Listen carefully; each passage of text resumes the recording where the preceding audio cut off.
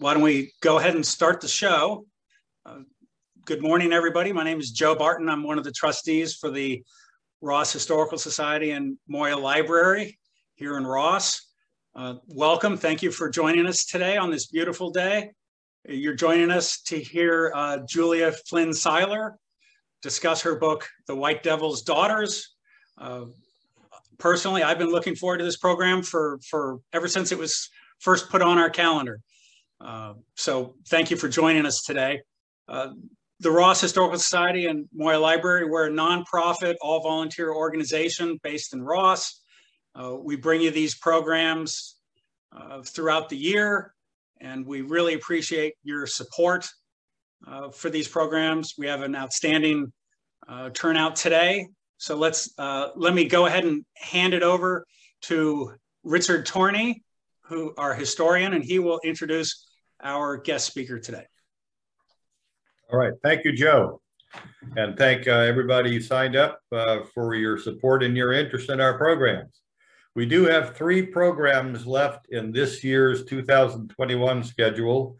On September 10th, we have Jeff Burkhart, who's known as the columnist called the Barfly in the Independent Journal, is going to be talking about the history of some of the cocktails that were invented or have base here in Marin County, and share some amusing stories, and as he suggests, maybe even have a cocktail. Now, the next program, October, is on Thursday, October 7th. It's off of our usual first Friday schedule, and that was due to a conflict by the speaker. And he's going to be talking about the dairies in Marin County. They played a very important role in the 1800s when Marin County supplied more dairy products than any other county in the entire state. So Mike Moya, along with historian Dewey Livingston, have been doing research for some time, and they've identified so far there were 380 dairies in Marin, and they're still finding more. So anyway, Mike is going to be focusing on the dairies that were here in the Ross Valley. Our final program for this year on November 5th is going to feature the namesake of our organization, Jose Moya del Pino. Now, much is known about his life here in the United States, but much less is known about his younger days in Spain. One of his granddaughters, Paola Coda, is in the process of writing a book about her grandfather and will be doing a presentation for us. Now, at the moment, we have these all scheduled as Zoom meetings, but we'll just have to see how things work out. So today I'm honored to introduce our guest speaker, Julia Flynn Siler. She's a prize-winning journalist and author. Her first book was The House of Mondavi, The Rise and Fall of an American Wine Dynasty, published in 2007. The House of Mondavi was a New York Times bestseller and was chosen one of the top 10 books of the year by Business Week. Her second book was critically acclaimed, Lost Kingdom, The Last Queen, Sugar Kings, and America's First Imperial Adventure, which was a San Francisco Chronicle bestseller and received widespread attention on the mainland and in Hawaii. Julie, who attended Ross School and then what was known as the Katharine Branson School, is a longtime contributor and former staff writer for the Wall Street Journal. As a London-based correspondent for the Wall Street Journal and Business Week during the 1990s, she wrote stories on various subjects such as Virgin's Richard Branson and the cloning of Dolly the sheep. She's been a guest commentator on BBC, CNBC, and CNN.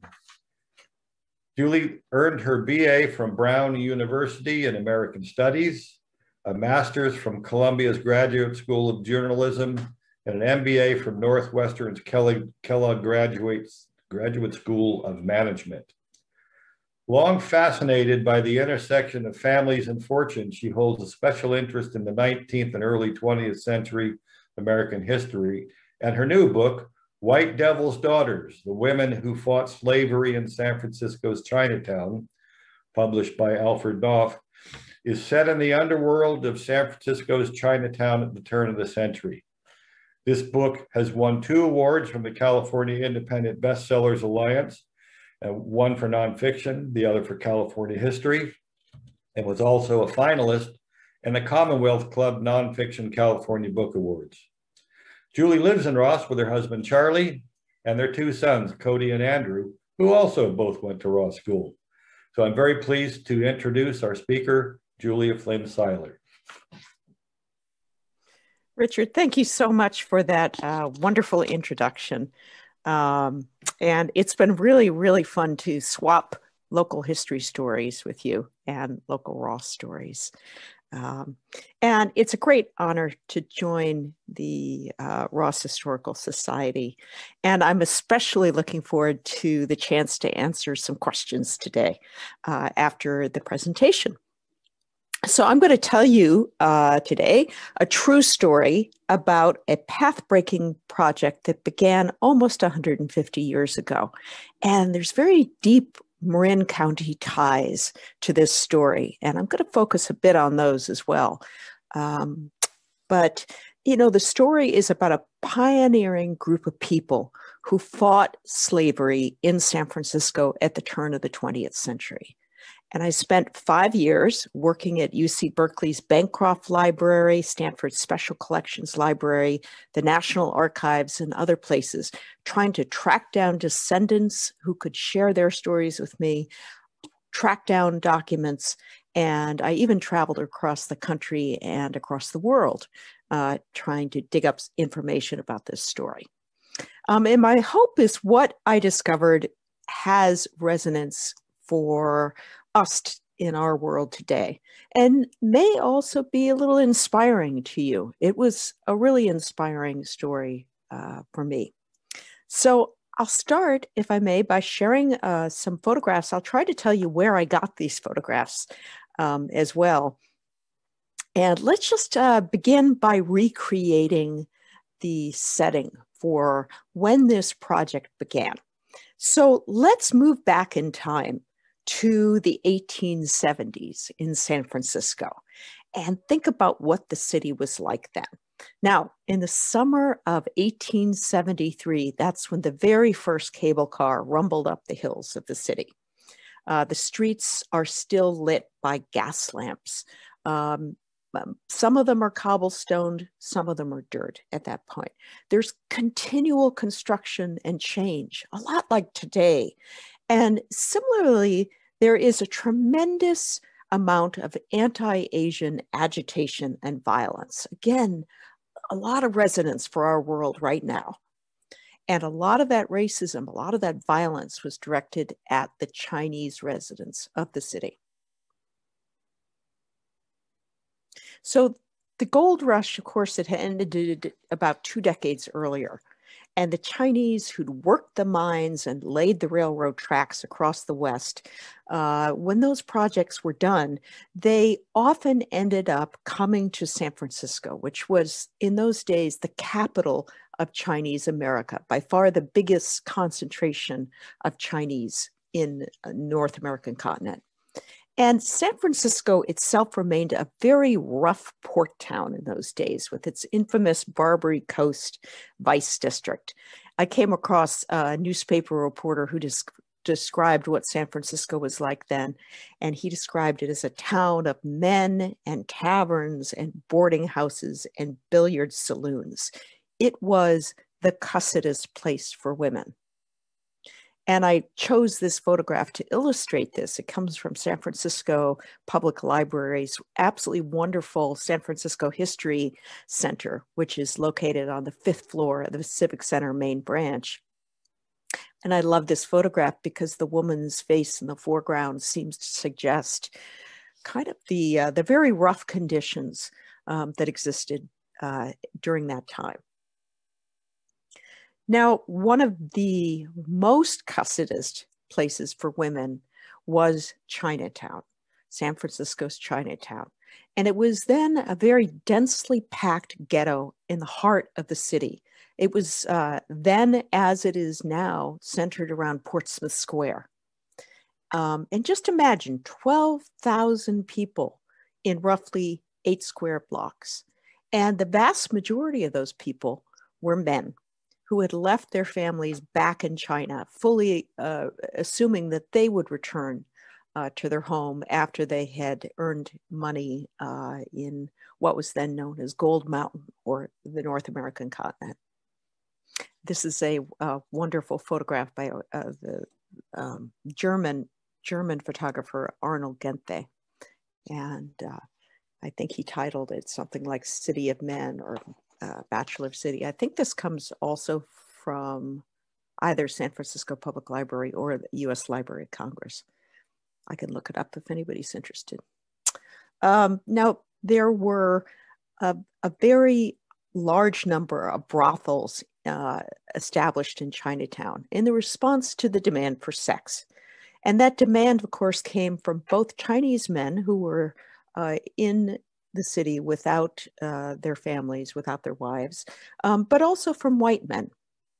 And the vast majority, in turn, of girls and women who lived in Chinatown in the 1860s and 1870s, at least according to official census takers at the time, were designated as prostitutes. Now, a few of them may have chosen that work, but the vast majority, scholars believe, were tricked or sold or forced into it. And many of them, keep in mind, were very, very young, 12, 13, 14 years old. And the conditions in which they were prostitutes were extraordinarily brutal. The average life expectancy of a young girl or woman who was a prostitute in the mid-19th century was something like 4 years before they succumbed to disease or to abuse of some sort. Now, the plight of, and of course I should say that there were quite a few of these young girls and women who were prostitutes who had been trafficked into that trade.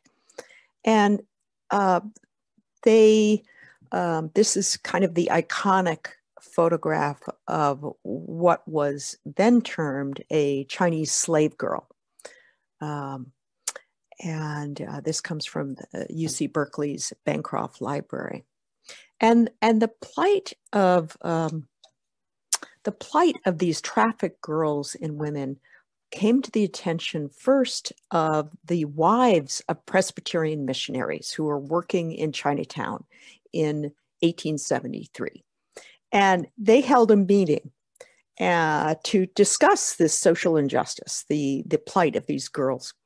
And there was an idea that was sparked there. And the idea was, well, let's set up a way to try to help these young girls and these young women.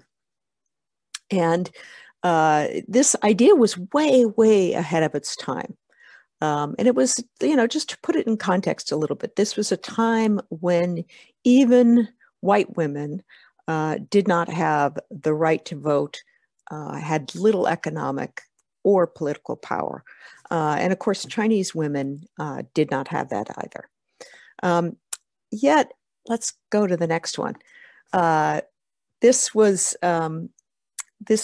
also a time when women were starting to organize into social clubs and other ways to exert some modicum of power. And this house is a very good example of that, because although, again, women generally, middle-class women did not have jobs outside the home and did not generally have money of their own. They managed to raise amongst themselves the funds necessary to acquire this very large home and hire the staff to run it. And this home was located on Sacramento Street, right in the shadow of Nob Hill, just about a block and a half down from what is now the University Club, and just a bit further from the Fairmont Hotel. And this house, I should say the institution, because they first started in an apartment and then about a year or two later, they were able to buy this house. But it first opened its doors in 1874.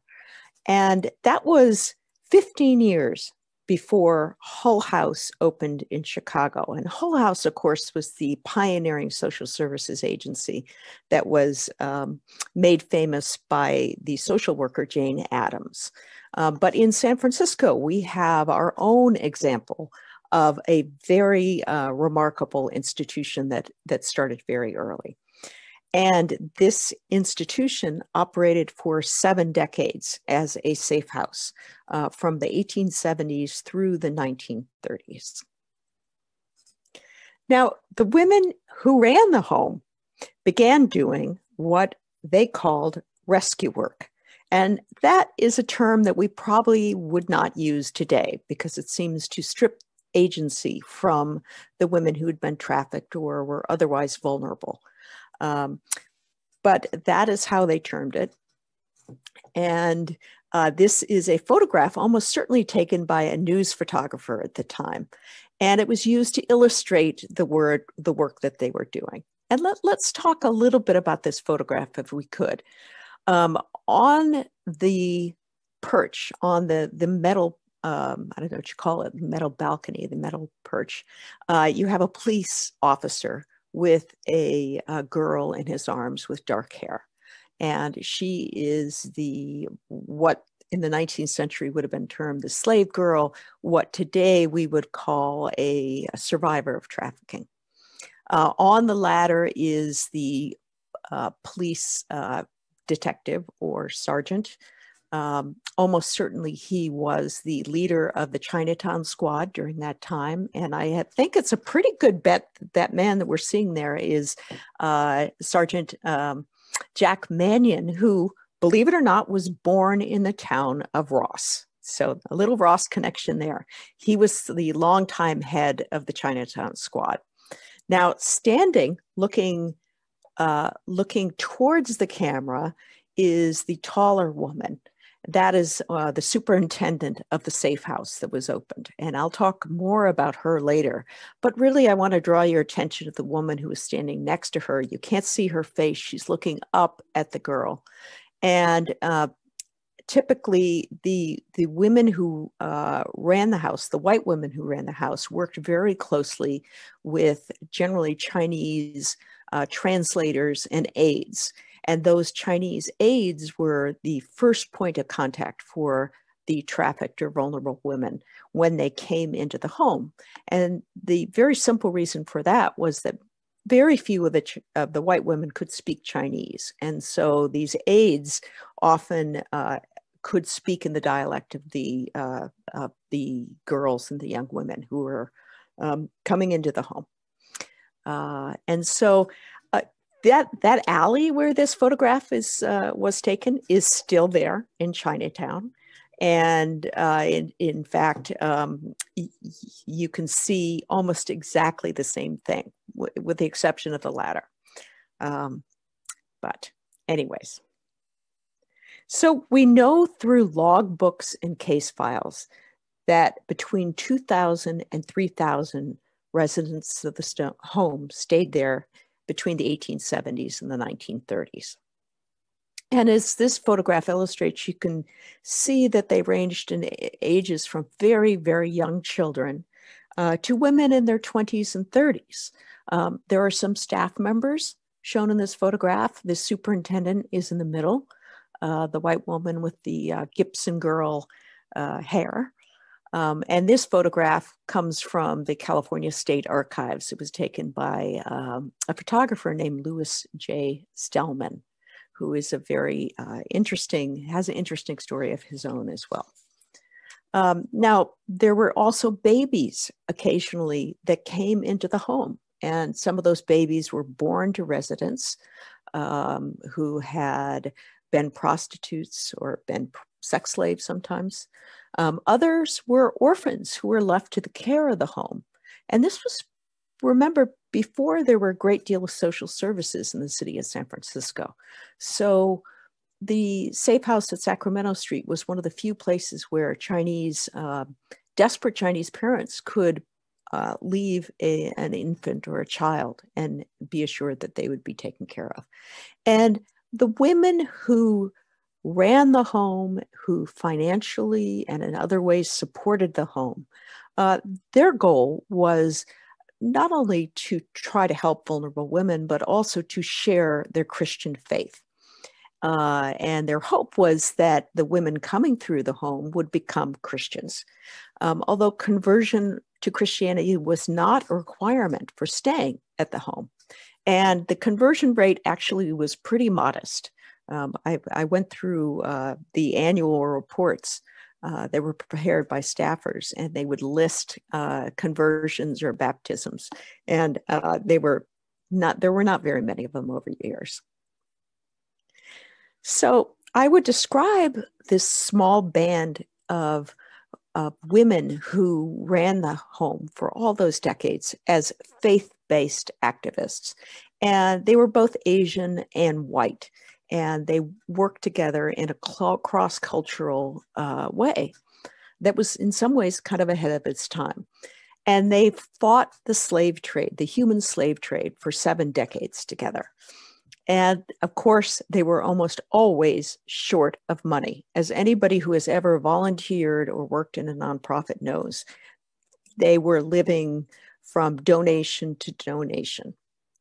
Yet I would also say that it's very remarkable how much they actually achieved. First of all, they managed to raise awareness of the issue of human trafficking. They testified in front of legislators. As a result of that testimony, they helped pass one of the first pieces of anti-trafficking legislation in the state of California. And they hosted an enormous number of VIPs over the years, including a presidential party and the philanthropist Andrew Carnegie and his wife. And I should have mentioned, but one of their first backers was Phoebe Hearst, who of course was the wife of the mining executive George Hearst, who later became a senator, and the mother of William Randolph Hearst, the media mogul. So she was involved with this project very early on. Now, the person who became the public face of the home was named Donaldina Cameron. And that's a very old-fashioned name, isn't it, Donaldina? Her Scottish family called her Dolly. And this is a photograph of her at the age of 25. And I think I've now seen probably every photograph in existence of Donaldina Cameron. Never again, after this photograph was taken, probably in 1895, shortly before she arrived at the home to instruct the residents on sewing, of all things. But, you know, she's pictured so in such delicate, beautiful clothing here, with the white gloves and the netting and the flowers in the artificial flowers in her hat. And the photographs really from 1895 onward show her in extremely practical, dark clothes, sometimes with her sleeves rolled up, usually with a very determined look on her face. And she gained a reputation for great physical courage. She would scramble over rooftops to help vulnerable girls and women. And she seemed to be fearless. And she became so effective at disrupting the business of human trafficking that her enemies in Chinatown, and those enemies were primarily organized crime gangs that were trafficking girls and women from China to the West Coast. Those enemies came to call her the White Devil. And that's where the title of my book comes from, The White Devil's Daughters. Now, the White Devil, of course, is a racial epithet, and it was very consciously thrown at her, and it was meant to scare girls and to prevent them from seeking her out or running away to the home. At the same time, you know, some of the girls and women who were residents at the home called her Lomo or Mother. And one of the most touching things that I found in my years of research for this book was a folder of Mother's Day cards to Dolly Cameron, from former residents of the home. And those former residents scattered far and wide. Some went back to China, some went to New York, some would marry and went to the Midwest. But they would send her cards and thank her for what she did for them. And they were really, really touching. Now, Dolly and her team faced many, many threats and challenges over the years. Of course, right at the turn of the 20th century was an outbreak of bubonic plague in Chinatown, and there were quarantines set up. And the house at 920 Sacramento Street was just outside the quarantine lines, but it was still a very, very frightening time to be near Chinatown. I think, though, that one of the most terrifying moments that Dolly and her team faced was the morning of April 18th, 1906. And that's when this photograph was taken. And in fact, this photograph was taken perhaps 100 yards up from the house, which would be looking down towards the financial district, and the house is on the left. You know, there were 50 residents living in the home at that time. And it was Dolly's first person account of leading those girls and young women through the chaos of the streets, through a very, very frightening disaster that riveted me and made me want to write this book. She had a very distinct voice, and it was almost as if she could evoke the smell of smoke in the air and the chaos. And I wanted to learn more about her. You know, I'd grown up in the Bay Area. I'd never heard of her before. I'd never seen this house, and it really piqued my curiosity. So that's why I decided I'd go ahead and try to learn more. And as it went along, as my research went along, I became more and more fascinated by the resilience and the grit of not only Dolly, but also the other staffers in the home and the residents of the home as well. And it became a challenge for me. Could I recreate their stories? Could I find enough to build a narrative, a compelling narrative about their stories? Now, those earthquake refugees, I remember I said there were about 50 residents of the home living there on the morning of April 18th, 1906. They spent the first night in the city on Van Ness Avenue in a church. And by the time they made their way back across the city to a ferry, and they managed to get on a ferry, all of the group had expanded to about 60 people.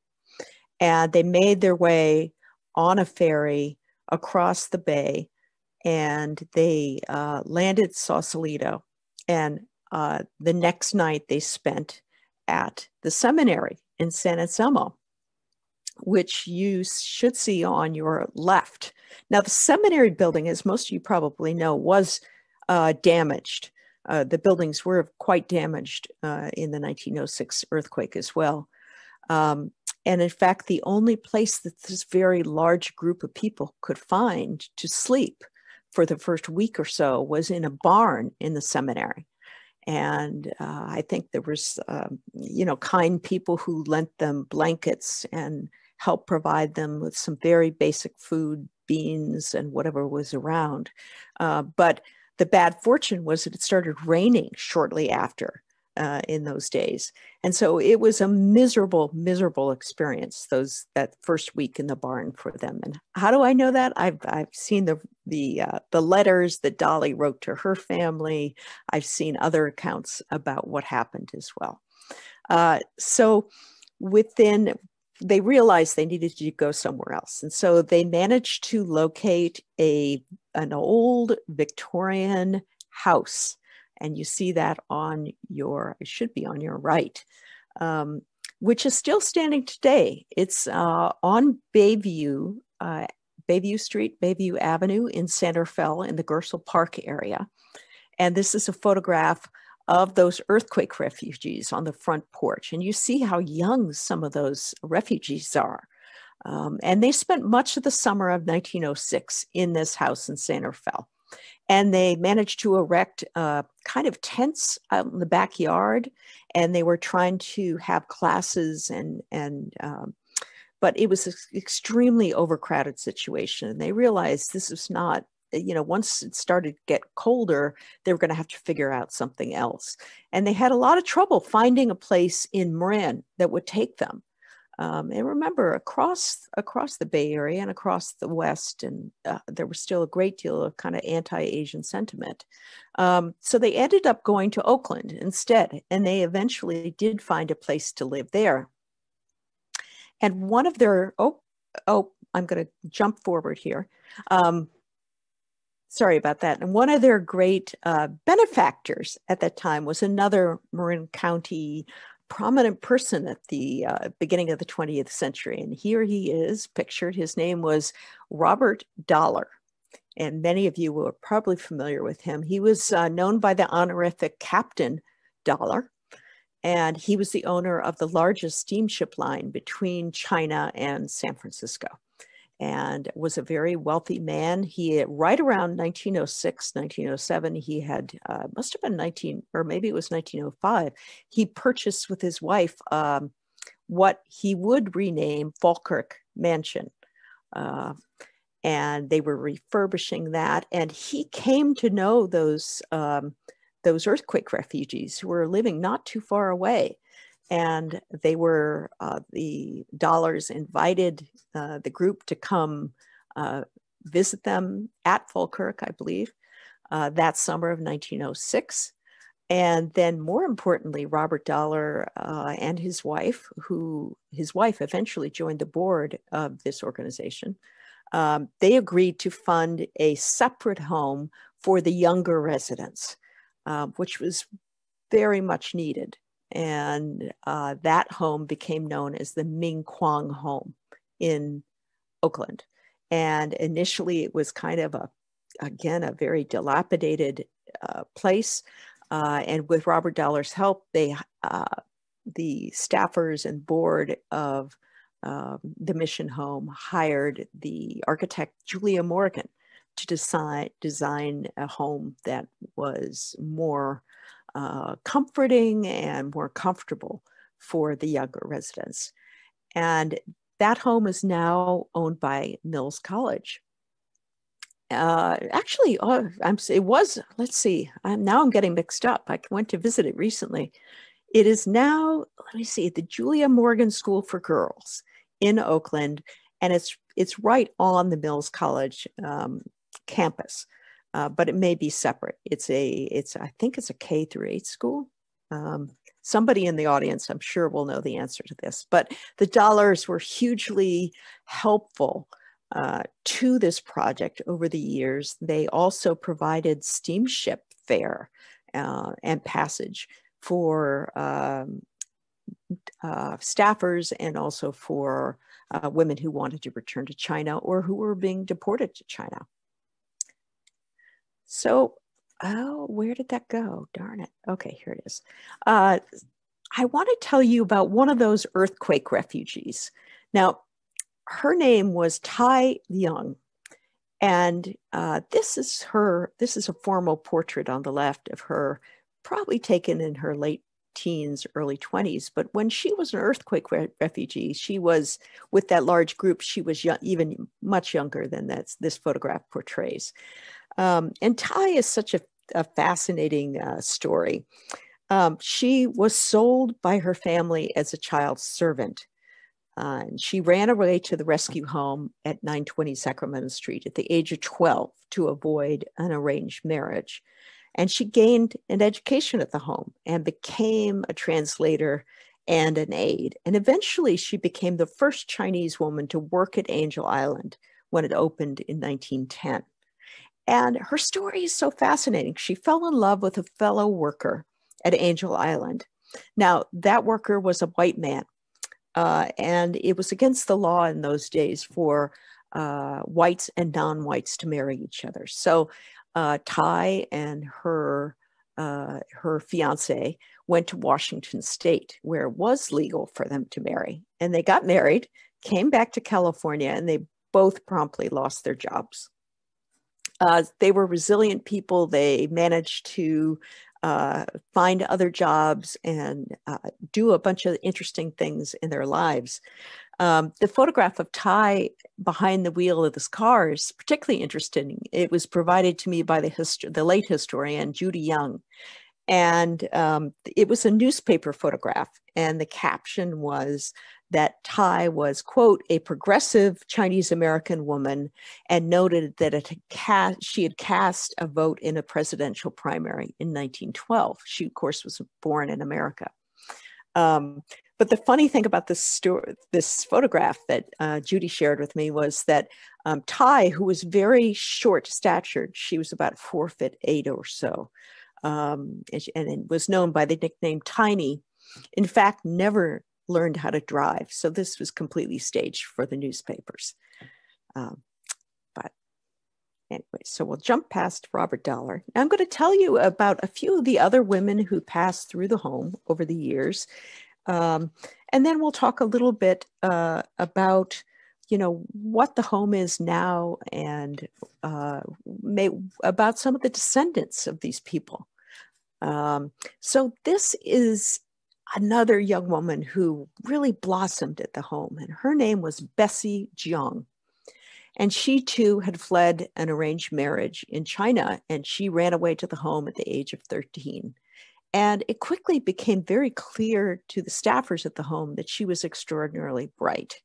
And with their help, she managed to become one of the first Chinese-American women to integrate a high school in San Francisco that was predominantly white at that time. Then she became the first Chinese-American woman to graduate from Stanford University. And on the left is her yearbook photograph that I found at Stanford from 1927. And Bessie kept on going. So she finished up at Stanford, then she went to medical school. She graduated despite great odds. There was a lot of prejudice against Chinese Americans then. And she became a doctor, and she returned to the San Francisco Bay Area and helped care for some of the younger residents of the home. At that point, by the time that she got back, which was the late 20s, early 30s, the Ming Kwang home had moved down to the South Bay. So anyways, that's Bessie's story. And this is one of the stories that I was so touched and so moved by. And as a historian,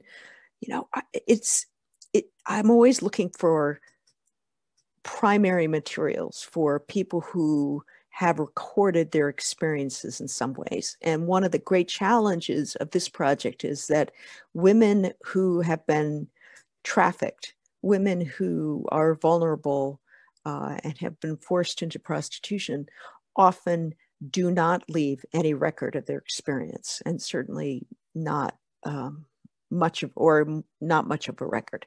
But an exception was this woman, a Japanese American woman, or Japanese woman, who became known as Yamada Waka.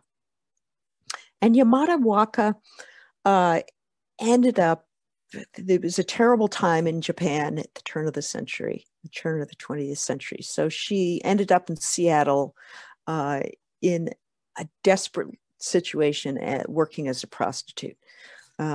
With the help of a man, she made her way down to San Francisco and eventually found her way to the home at 920 Sacramento Street. And she got an education there. The home helped her find a tutor. She, again, was very, very bright. And in her case, it was a Japanese tutor. And she and the Japanese tutor fell in love with each other. And they returned to Japan in 1905, right before the earthquake struck. And when she got back to Japan, her career really blossomed. She ended up opening a home similar to 920 Sacramento Street in Japan as a safe house for women who were vulnerable in a variety of different ways. She became a leading feminist writer. and became very well known for her views. In fact, this photograph is from the U.S. Library of Congress. It was taken in 1937 when Yamada Waka was on a book tour, and she had just gone to visit Eleanor Roosevelt, who was then the First Lady of the United States, to tell her story and share some of her experiences. So I just love this photograph. It was taken in front of the White House. I don't know if she had just seen Eleanor or she was just about to see Eleanor, but it's a pretty amazing story to go from someone who kind of hit the absolute bottom of feeling powerless and feeling vulnerable to meeting with the First Lady of the United States. Okay, and this is the last resident of the home I'm going to tell you about. And she was one of the girls who came to call Dolly Cameron mother. Her name was Tien Fu Wu, and she arrived at the home in 1894, shortly before Dolly Cameron got there in 1895. Now, Tien had been sold by her father in China when she was a very young girl, and she had been sold because the proceeds from her sale, he hoped, would help pay down his gambling debts. She ended up in a brothel in San Francisco's Chinatown at around 8 years old, and she had been sold not as a prostitute or as a sex slave, but as a child servant. But her ownership passed through a couple different hands, and her owners by 1893, 1894 had badly abused her. They had burned her on the arms and done other terrible things to her. And so a policeman was notified and ended up carrying her, this little child, over to the house on Sacramento Street. And she basically spent a great deal of her childhood at that house. And kind of like Yamada Waka, she also ended up leaving a very deep and interesting record of her experience growing up in the house and what happened next. Through the staffers of the home, she was able to get a very good education. She went to a boarding school in Philadelphia, and then she went to college. And after college, she decided that she was going to try to find her mother and her grandmother in China, try to find her family. She went back there and, kind of in a heartbreaking turn of events, discovered she could not find them. There was an enormous amount of chaos and turmoil, civil strife, and desperate conditions in China during those years. She came back to San Francisco, and she realized that the only family she really had was the family at 920 Sacramento Street, and specifically Dolly Cameron. And so she said, I would like to come back to work at the home. And that's exactly what she did. And not only did she do that, but she, in fact, this photograph is so marvelous. I don't know who took it, but it was probably taken when Tien was heading off to boarding school, and she's in a traveling suit that is clearly a little bit too big for her. The sleeves are way too long, but it's such a touching photograph, I think. So in any case, she returns to the home after not only her college education, but her attempt to go back to China to find her family, or her unsuccessful attempt. And she ends up becoming Dolly's, key aide. She runs the home in Dolly's absence. She translates in court. She travels the country as a single Chinese woman to check up on the former residents of the home who had married and make sure they were in a good situation. So she, she spent decades at the home, and arguably was just as important to all of the work that was done there as Dolly Cameron herself. Now, as I mentioned, I traveled all over the country and even overseas for my research. And one of the most moving places I visited was the Cameron family plot in Evergreen Cemetery in Los Angeles. And these photographs I took with my iPhone at the Cameron family plot. And as you can see, you know, Donaldina Cameron and Tianfu Wu are buried in the same plot. And in life, they became each other's closest friends, and they spent their last years together in Palo Alto. Dolly Cameron had a neat little house, and next door she had made sure that Tian had her own little house. So they lived next door to each other. And my book, in a sense, is about their very unusual friendship. They were both immigrants. They were fighting to protect vulnerable girls and women and help those girls and women gain educations. And it's so touching to me that they're buried in the same place. And I also wanted to note that it's a reminder of really how close this history is to us. Dolly, as you can see, died in 1968. She was almost 100 years old. 1968. And Tianfu Wu died in 1975. Really not that long ago. And I was able to interview people who remember Miss Wu Cameron and Auntie Wu, which is how they were affectionately known. Not only that, but of course I was able to track down Dolly Cameron's family members. Now, neither Dolly nor Tian ever had children. Neither of them ever married. They really became each other's closest family. But Dolly Cameron had a number of nieces and nephews. In fact, Anne Cameron lives in Marin County, and she was one of the first people that I contacted. That's Anne Cameron is Dolly's niece. So anyways, let me tell you a little bit, bring you up to date, a little bit about where we are now. This is a photograph of the home, of the safe house that I took not too long ago, and it looks exactly like what you're seeing here.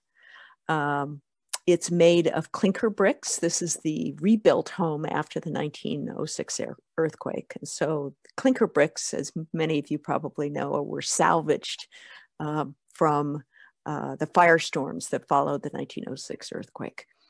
And it is now named Cameron House in Dolly Cameron's honor. And it's a very, very important community center for Chinatown today. It offers after-school programs for kids. It has an outdoor playground where kids can play. During the summers, it runs very large programs for kids who are not in school. It offers new immigrants English language skills and social services help. And twice a week, I believe, it runs a food pantry, which is very, very important. Chinatown remains the densest neighborhood in San Francisco and also the poorest neighborhood in San Francisco. And a lot of the newest immigrants end up in Chinatown.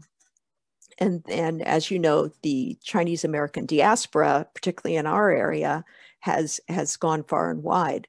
But many of those immigrants whose parents or grandparents first settled in Chinatown will come back to Cameron House because they remember the youth programs, or they remember other things about it.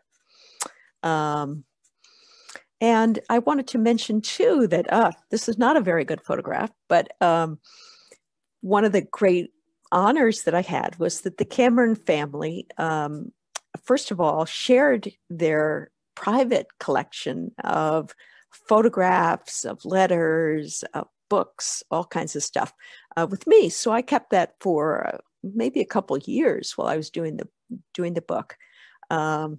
And then they decided that they would donate it to the Bancroft Library, which I helped facilitate. And this is a picture of me bringing this collection into the Bancroft. It's not processed yet, but my hope is that scholars in the future will be able to build on some of the work that I did, and will take the story in new directions. So anyways, I'm grateful for you listening, and very much appreciate your time. yeah, I'm anticipating the question, which is, has human trafficking of Chinese women from China to the West Coast ended? No, and that's a lot to talk about. That trafficking still happens, and the Bay Area remains a major hub of human trafficking.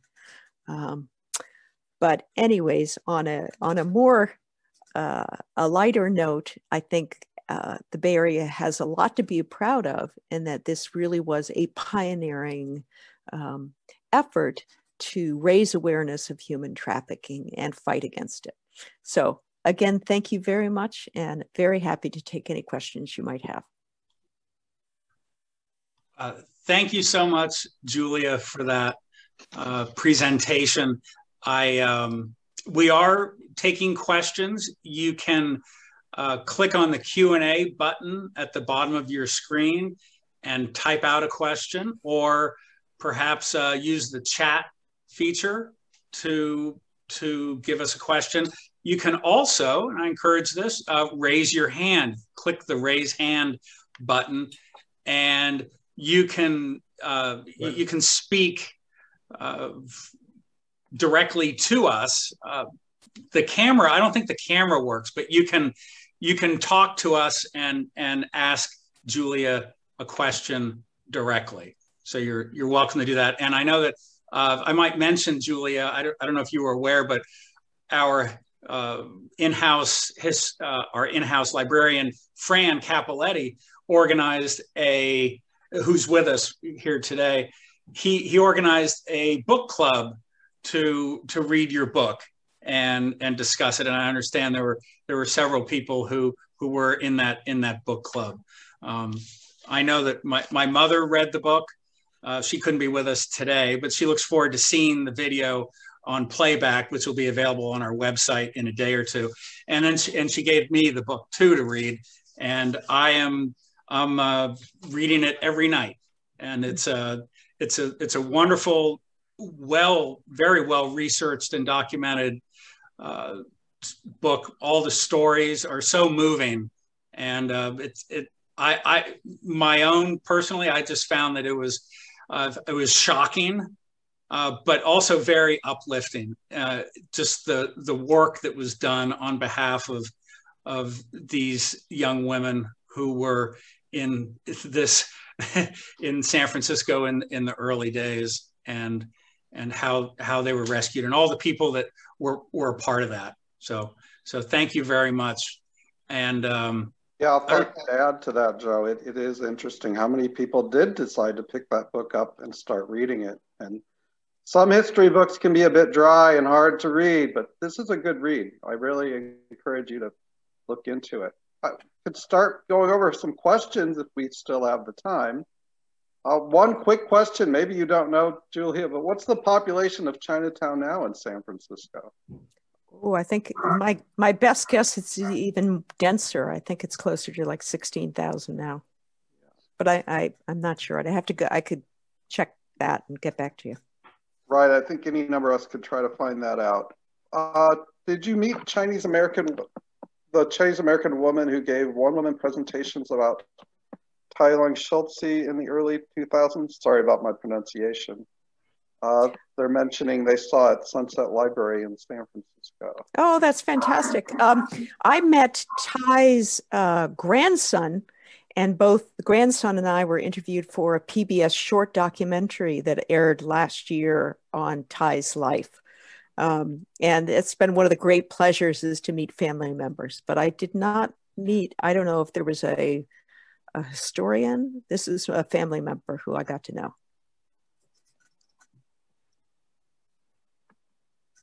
We have Gilbert would like to ask you a question. So let me, Gilbert, let me bring you in.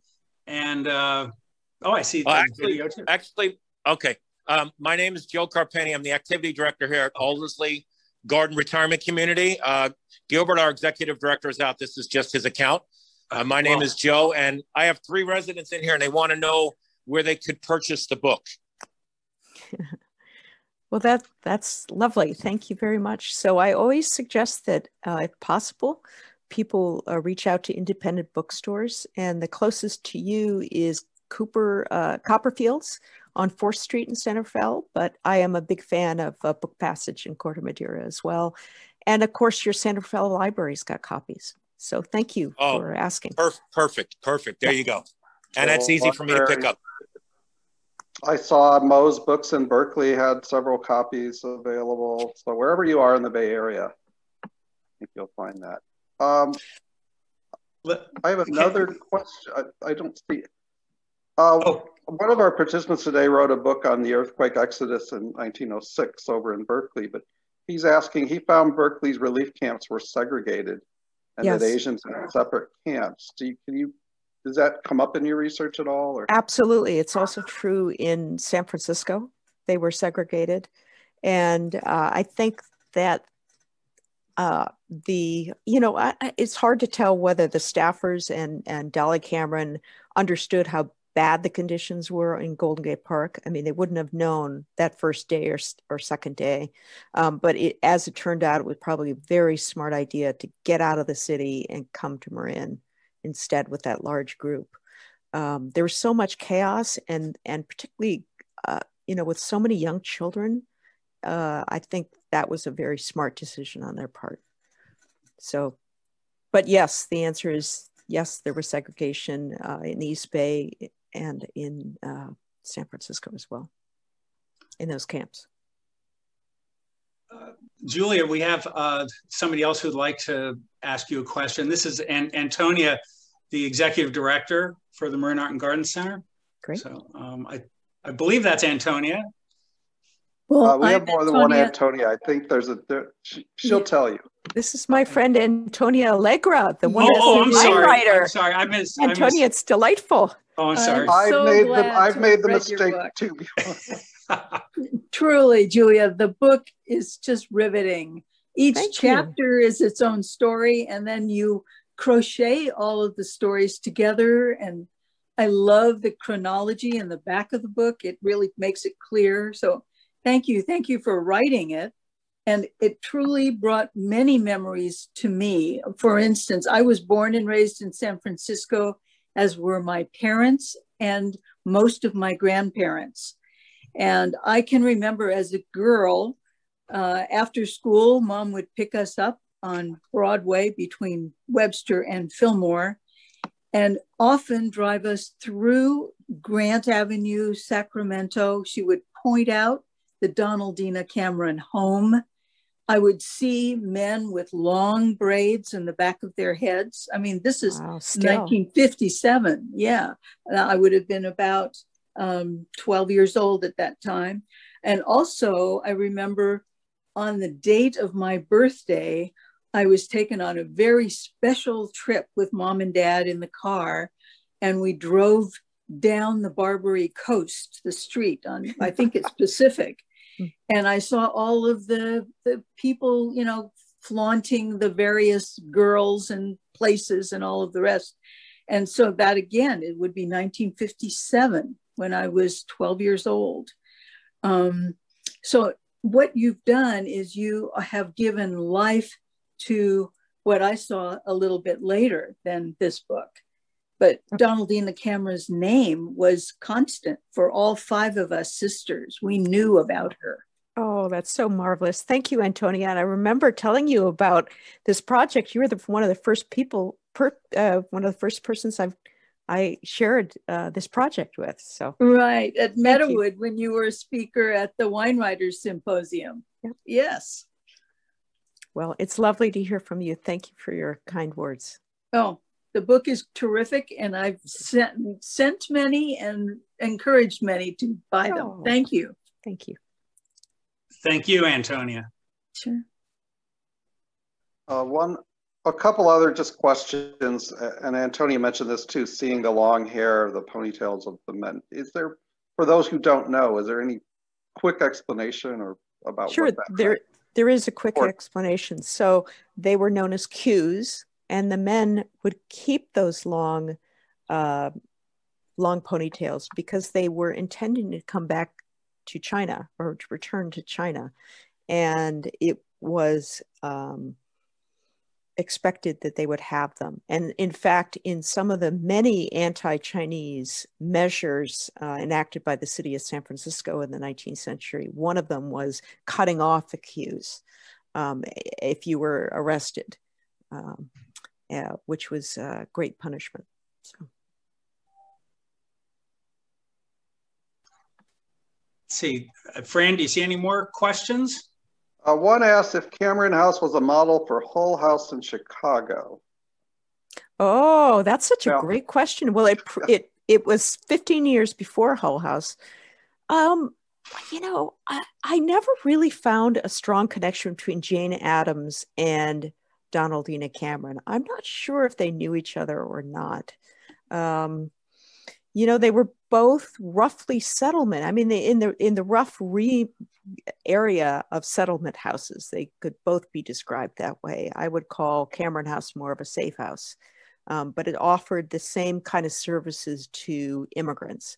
So I'm on a campaign actually to try to raise the profile of Cameron House and really refocus our attention on it as an important place in anti-trafficking history. But that's an ongoing problem. And, you know, I think that many people think trafficking and awareness of trafficking began just a few years ago. It's been going on a very, very long time.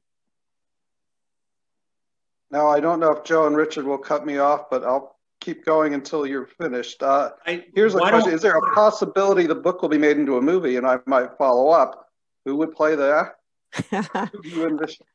Well, I'm thrilled to say that we have been approached by several different groups or individuals about making it into a movie. My experience so far on the realm of movie stuff, The House of Mandavi has been optioned since the moment basically it was published. So 15 years, and I keep cashing the checks, the option checks, and you know these projects get so far, and I've stopped thinking about it or worrying about it. And if it happens, it happens. You know, I'm not a screenwriter. I'm just working on the next book project. So I don't know.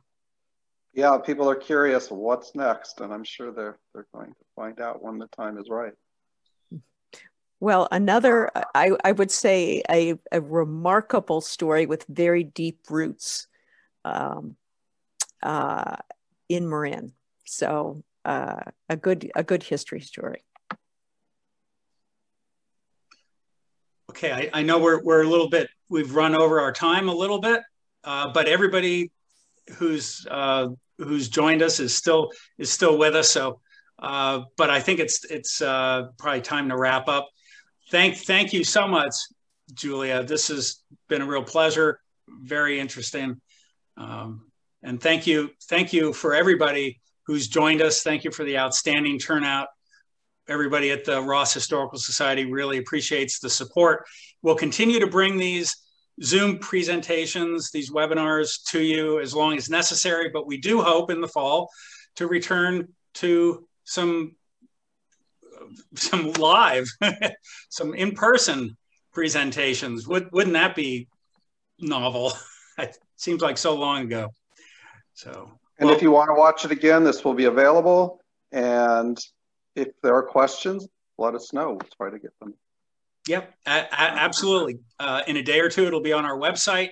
Tell your friends or watch it again, and be sure to pick up the book. It's a fascinating read, as well as Julia's other books that are all very well researched and wonderful reads. So so with that, thank you everybody for joining us today. Thank you, Julia. Thank you, everybody. Really enjoyed it. Everybody have a wonderful day. Thank you. Thank you.